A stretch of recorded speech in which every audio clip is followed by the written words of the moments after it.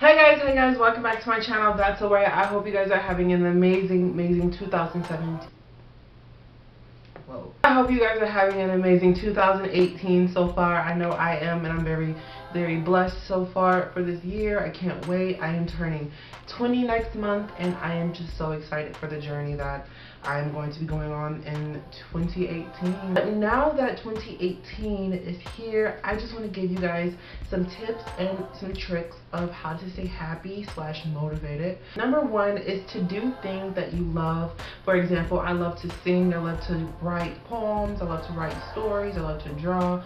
I'm a very artistic person. I love to draw, I love to write, I love to sing, even though I'm not a very good singer. I love to do every single one of those, and that's what makes me happy. Whenever I feel mad or feel sad or something, I draw my feelings out in a piece of paper and I rip it up and I burn it, or either put away, crumble it, and then I throw my energy, my sad energy away, and that's how my sadness go away. Number two, think to yourself that you are special and that you were put on this earth for a reason. Now, one of my close friends used to say, if someone is bullying you, that means that you are doing something right in order for them to bully you for being gay or for being different or something. So I think to myself that I am put on this earth to make people laugh. I am put on this earth to just be my crazy self. So that's what makes me motivated every single time I feel really down, feel really sad, feel very vulnerable.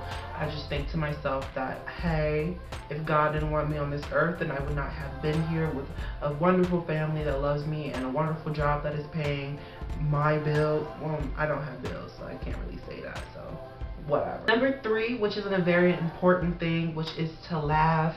I don't know how many people I know that don't laugh, that don't show their teeth and stuff. I'm a very energized person, so regardless if you smile or not, when you're around me, you're gonna have to smile, because I love to see people smile and I love to see people just having fun. I just love people's faces glowing and so nice and so cute. And studies show that you do live longer if you do smile and laugh and just be yourself. Number four, give yourself time / breaks / a mind break. Now, I do need these sometimes because I do work a lot, and sometimes I get caught up in like my job and stuff. When you're hard on yourself, it can really strain yourself. You can really strain yourself, and you can be very depressed and stuff. And I can guaranteed I've been in that position for so long. So just calming down and thinking and letting your mind rest is such a good relief. Number five goes with number four, and number five is don't be too hard on yourself. For me, I feel that I'm a person that is very persistent. Is that the word? For example, my Starbucks job. I work at Starbucks, and for 3 months I was like, I'm gonna quit. I'm gonna have to find another job. I can't stand Starbucks, but when I started getting harder on myself, I tend to forget all the drinks, and I forgot how to make it. I forgot how to interact with customers and stuff, just because I was very hard on myself. And I realized that if I made mistakes, if I wasn't hard on myself, that I did become better at my job, where I won Employee of the Quarter. So it was really helpful for me to realize that people are seeing my progress and people are seeing my strengths and my weaknesses and stuff. And my weakness to myself is that I do pressure myself a lot. Number six is to surround yourself with positivity. And this one is a key one for me, because I don't like haters. I don't like negative people. Being around positive people and people who lift you up and don't drag you down, and who encourage you into doing what you want and making sure that it's a very safe way of living and stuff. I have my family who's never gonna give up on me. I have my friends who's been there since day one, whatever. But being around positive people can change your mood, can change your attitude, and can change your whole demeanor in a whole day.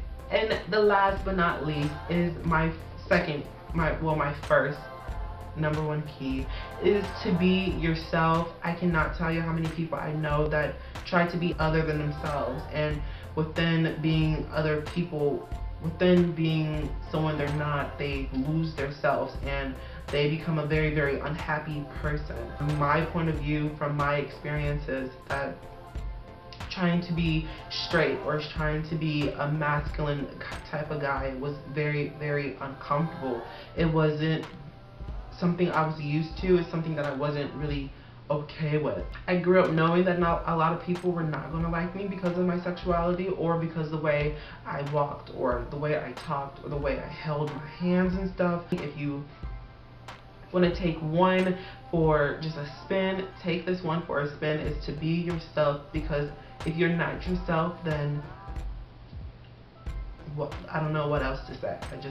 You have to be yourself. So I hope you guys like this video. Give this video a thumbs up, and don't forget to subscribe and comment below. All my social medias are in the description box below and on the next slide. See you guys next time.